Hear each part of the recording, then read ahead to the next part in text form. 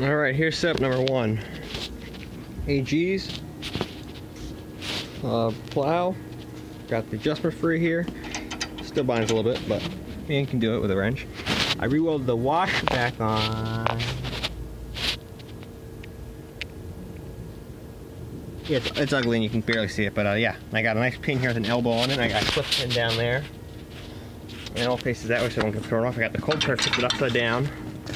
It's out of the way.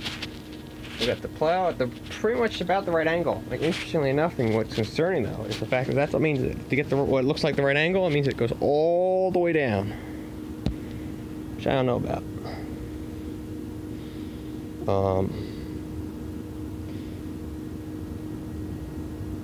This is the only one way to find out. It's waiting to see. But here's how it digs. I can show you in the side yard here. On level ground, it digs really well. Now what's awesome here is, if you look around, tire tracks are consistent the entire time. There's no tire spin.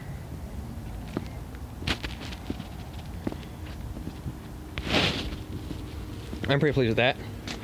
Now what I gotta keep doing here is I got this other plow here.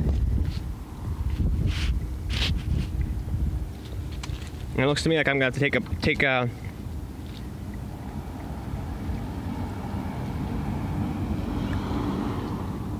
about 3 inches out of this sucker. Cut, weld. This is the plow that I want on that tractor. I want that Brindley plow on that tractor. That's my objective. Tomorrow's trailer day.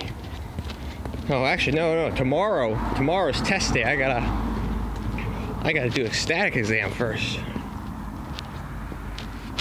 That's a take-home exam, and I gotta frickin' kick ass on it. Oh, I'm not gonna be able to make it. It's due Monday. All right. 1 plow down, the other 1 plow to go, and a hell of a lot of other stuff to do.